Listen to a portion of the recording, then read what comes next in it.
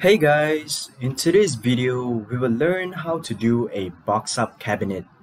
As you can see from the perspective, this would be an example of what we will be doing today.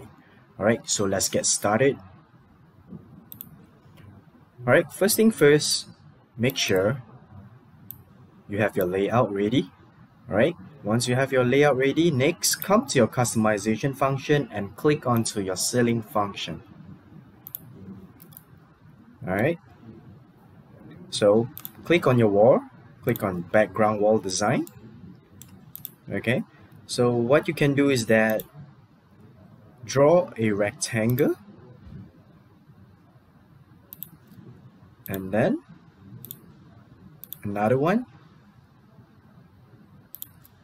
Alright, so once you're done drawing it, next change your distance to wall. So I'll be changing it to 600.